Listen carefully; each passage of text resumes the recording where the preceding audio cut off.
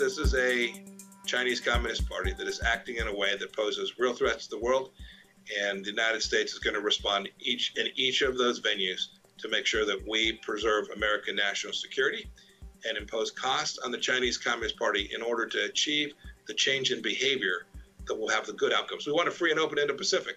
The Chinese Communist Party continues to treat that body of water as its own maritime empire. We're not going to allow that to happen.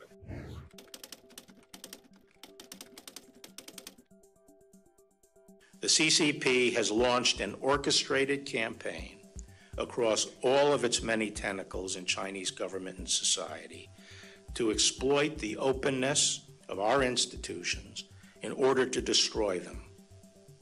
To secure a world of freedom and prosperity for our children and our grandchildren, the free world will need its own version of a whole-of-society approach in which the public and private sectors maintain their separation but work together collaboratively to resist domination and to win the contest for the commanding heights of the global economy.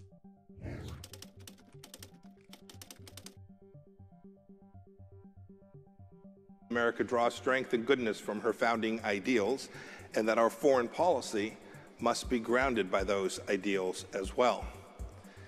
But we know this, we can't do good at home or abroad if we don't precisely know what we believe and why we believe it.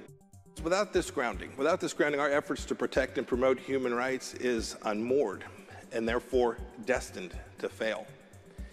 And so the Commission on Unalienable Rights was born. These rights, these unalienable rights are essential. They are a foundation upon which this country was built. They are central to who we are and to what we care about as Americans.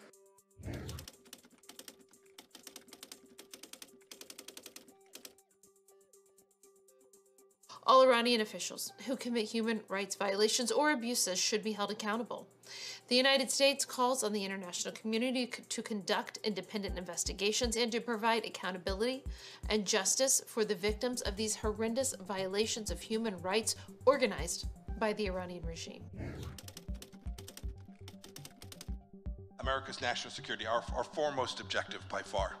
It's the highest priority of any Secretary of State and certainly for President Trump as well. Our founders understood this. They understood that keeping our citizens safe was the very first duty of any government. Our founders built our country on a commitment to essential rights, unalienable rights, something I spoke about at length yesterday in Philadelphia. They come from these amazing documents, our Declaration of Independence and our Constitution.